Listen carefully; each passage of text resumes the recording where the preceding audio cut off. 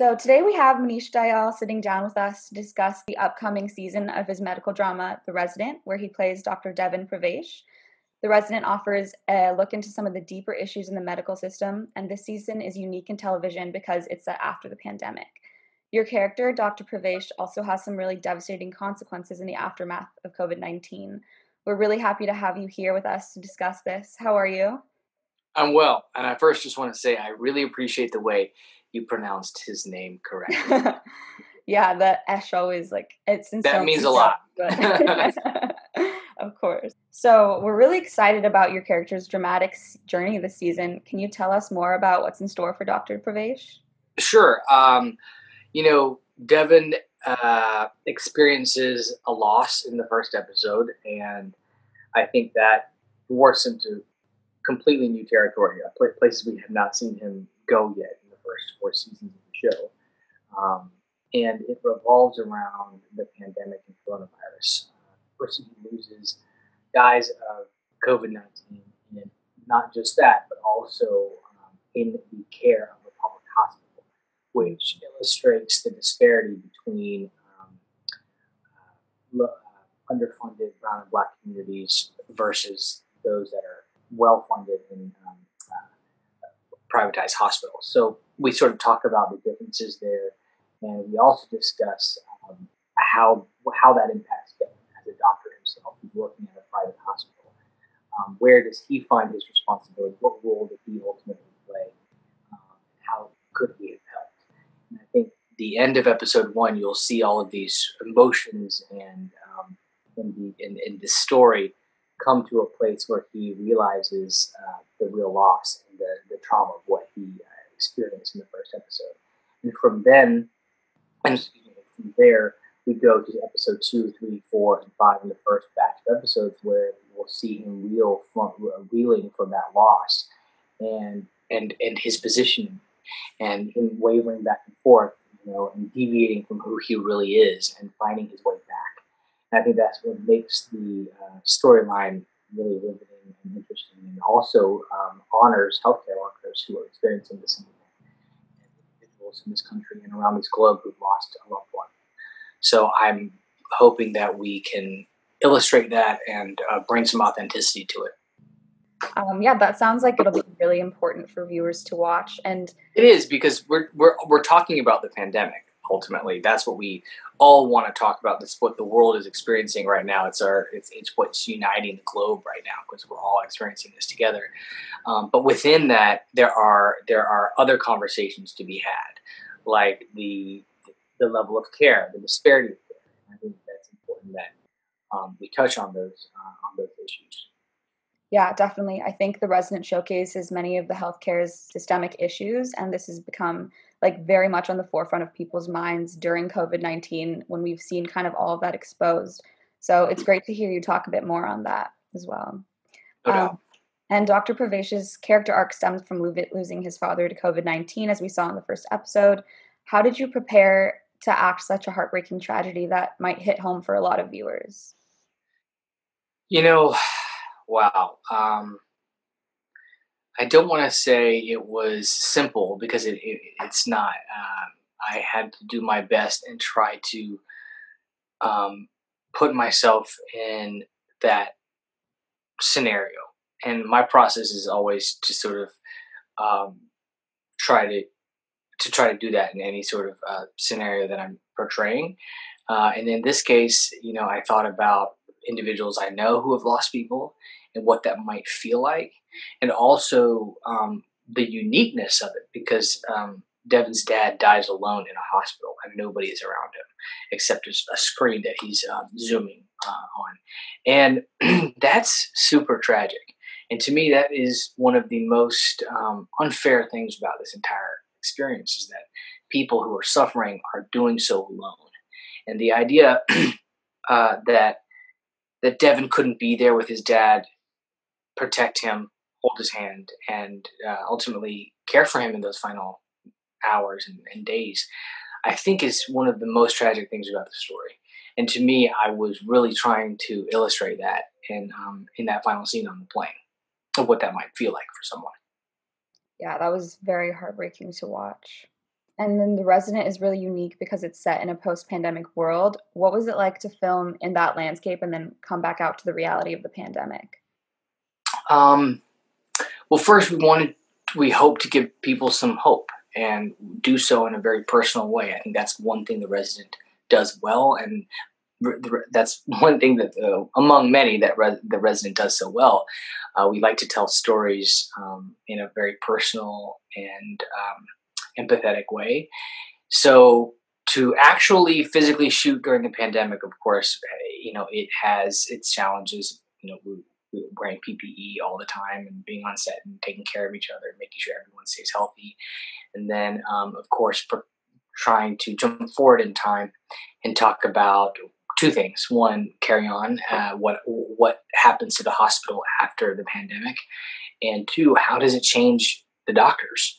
How are the doctors going to be different people? How are they going to practice medicine now going forward? Because I think the coronavirus and this pandemic has changed medicine and will I don't know garner new territory that we've never seen before. Everyone's experiencing it for the first time, and we do want to honor frontline workers and healthcare workers who are on the front line and just say how grateful we are to you, because without you, we wouldn't be here. We wouldn't be back at work.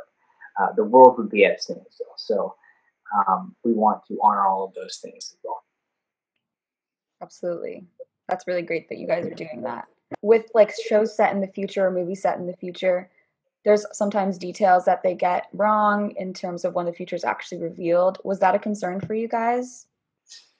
Of course, because nobody knows the outcome of the vaccine, and nobody knows how that's going to change behavior and how we interact with each other. Even if we're all vaccinated, what does that really mean? Are we just going to just you know go back to our default settings? I don't know. I think that is yet to be explored and understood. We know that our society and our world is changing very rapidly, and post-vaccine, we still have yet the verdict is out on how we're going to really behave as a society still. And I think that what we did on The Resident was integrate it, but also not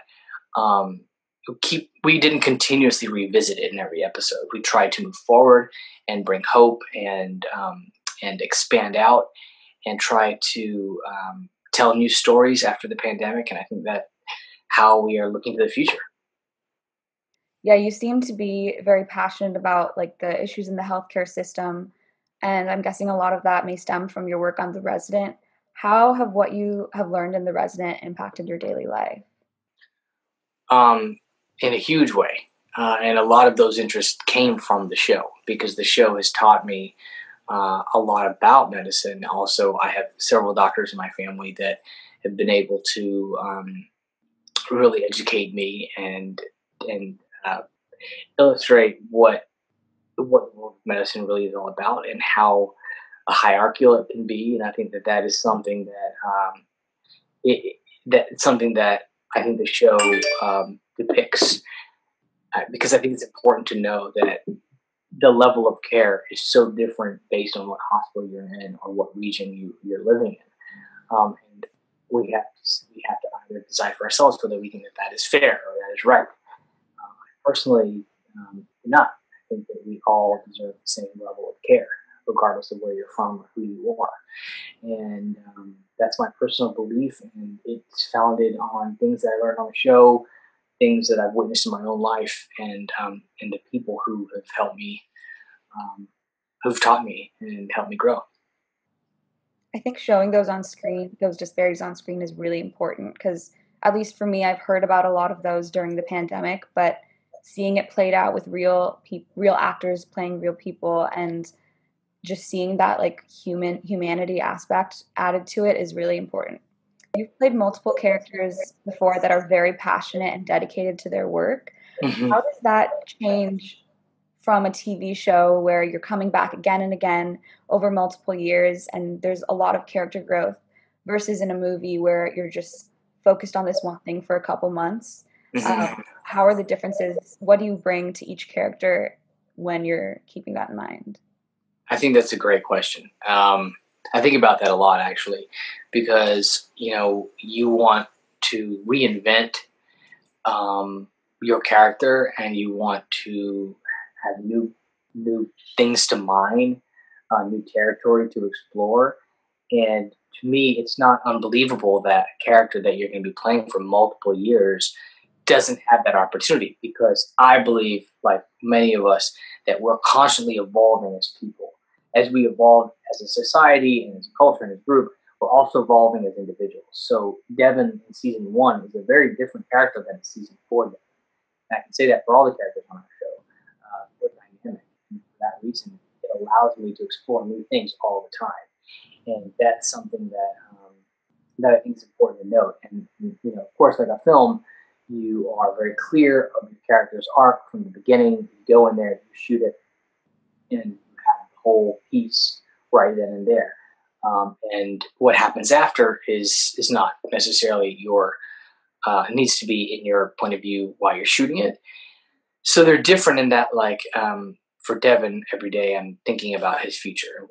How is this choice in this episode going to impact his choices later, and his relationship with Conrad, for example. How has that evolved, and how has that become from a mentee mentor to a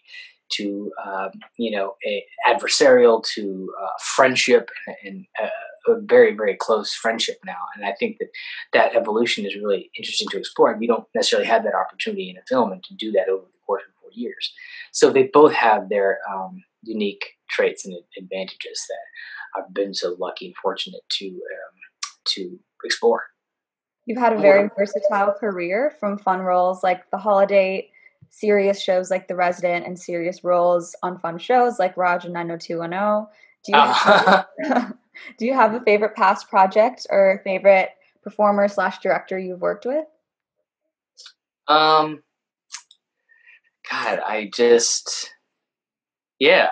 for so many different reasons, I appreciate every project. But each one has helped shape me in a new way. I think 100 Foot Journey still is one of the most amazing filming experiences I've had. It was a crash course, but it was also this incredible opportunity that I got to learn from. And Lasse Hallström, our director, it was wild to see him work and to understand his process. And that was new and very uncharted territory that I got to sort of witness. 90210 is an interesting one because, to me, I was playing just a regular old guy. There was no sort of ethnic obligation or affiliation to that character, and I didn't realize the value of it until later. And I didn't realize that actually means something much larger than I understood at the time. To just play an Indian character living in Venice, I think that's unique and was new at the time. And he, I thought that was interesting. Also, he was terminally ill, so that was another thing I got to explore, like what that was like. So I think each role has taught me something new and provided a new sort of landscape for me. The Resident, of course, specifically the world of medicine and understanding the system and the hierarchy of it all, and just drawing back the curtains of it, was interesting. And understanding that doctors are human beings; they're not God. Like to think of your doctor as a god or somebody who's incapable of mistakes is wrong. I think that's something that we all need to know about physicians. And so I think that, so each role has been cool in its own way. It's taught me something different. Great. What inspired you to pursue acting? Wow. Well, a couple things actually. I like many of my peers, got struck by what it was like to be represented and reflected on screen, and to see that for the first time was a pretty magnetic experience.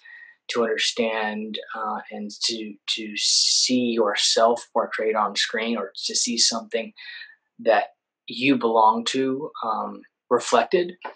And a lot of people who are underrepresented on TV often have this experience when they felt that connection and how they could be a part of it and what they could do to portray stories in their own stories that they're in control of. And to me, that was my initial spark, if you will, because oftentimes we'd seen something so so one note on TV for so many years, even as kids, when we were watching even cartoons, so on and so forth, and to see that change and to see how you can be part of that change and how you can affect generations after you is a pretty powerful moment in anyone's life. And so for me, that was that. That's really inspiring. I think you touched on this with Raj, just being a South Asian character that's a person and that not being the forefront or even like a huge component of who he was. So Mhm. there's a lot of changes regarding that in the entertainment industry right now and a lot of changes in general. Are there any changes happening that you're really excited about? Yeah, I definitely to see characters that are steeped in any sort of history being represented by different ethnicities and it not having to be um, played by the original ethnicity. Like you think about David Copperfield and Dev Patel, and you think about roles like that. Like in order to really shift the narrative, that's how you do it. That's how you can, of course, create new content and create new territory for people to live in, but to literally flip the ethnicity of a character is genius. I think that's super cool, and how we can really um, how we can keep things fluid, and that's what I love to see. What's the second part of your question? I apologize. Yeah, that was it. What changes are you Oh, really excited about that are happening I'm right excited about seeing that to really see the flipping of the flipping of a script. And I think we're starting to see it in new ways. So I'm excited about that. Yeah, I think that's something that I mean, it's hard enough to get to play roles that you actually represent, and then Mhm. now seeing I feel like Hamilton was a big catalyst, and now Right, Bridgerton. exactly. In Yeah, Bridgerton, I haven't seen Bridgerton, but I've heard about it, and I know that they flip this idea of what maybe royalty, how it's portrayed on screen, and how people can be related, but also different ethnicities, and it's forgivable. It's not like we're locked to any one idea, and that's what's dynamic. That's what makes storytelling worth it, and it makes it dynamic and an interesting thing to do every day.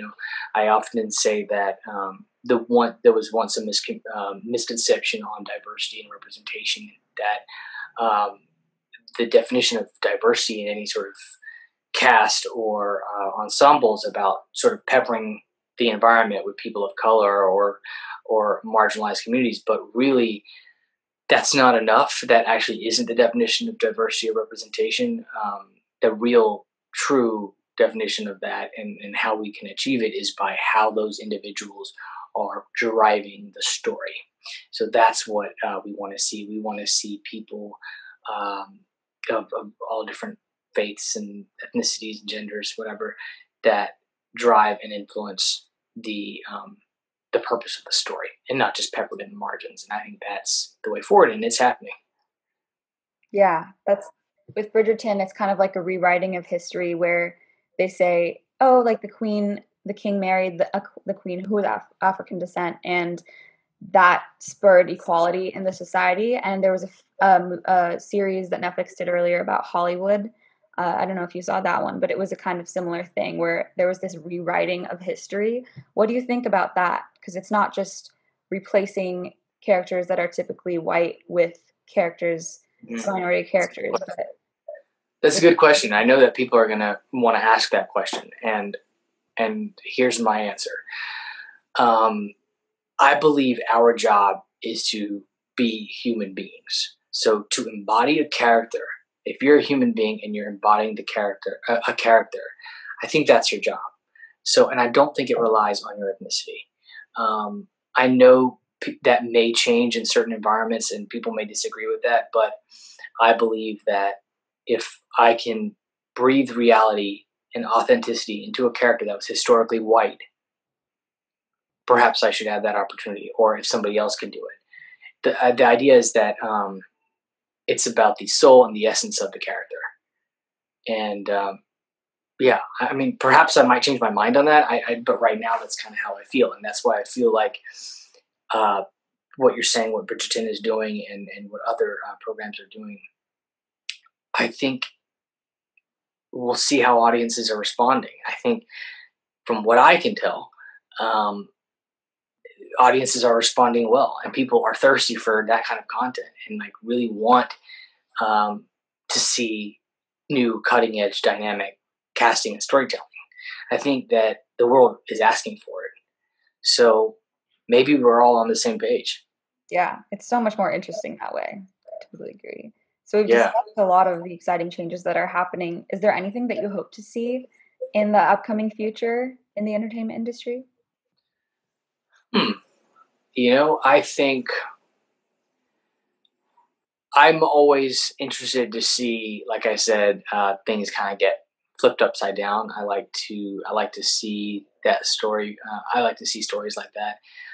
Particularly, maybe, of course, I'm always going to say I want to see more South Asians on TV and in film. I think that we're relatively, a new immigrant community in this country, first generation.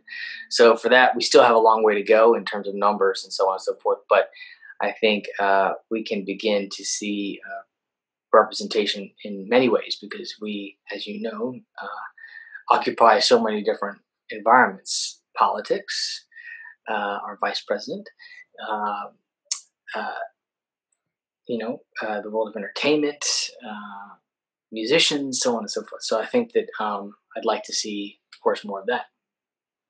Yeah, that's great. And then going off of that, is there anything, shows or movies you've been loving recently? I just finished The Crown. Okay. Amazing. Yeah. Really, really liked it. What else? Just The Crown. The Crown is a great example. I feel like Yeah, everyone has watched it. Everyone will yeah, relate to loving it. it was good. Very good. And then I know you have to leave soon, but just to wrap up, what's something that you're looking forward to in 2021? Socializing, like going out and having fun. Yeah. In a safe way, of course. It's something that I'm really looking forward to. Seeing my family and my friends again, and just hearing everyone's story and hearing what everyone's been up to, and seeing the expressions on their face and all that stuff. Sort of interacting with, my people. Awesome. I totally relate. That'll Yeah. be well, it was really great to talk to you and hear more about The Resident and your career in general. So thank you so much for sitting down with Thank us you. today. Thank you so much for having me. Cheers. Yeah, of course. Bye. Bye.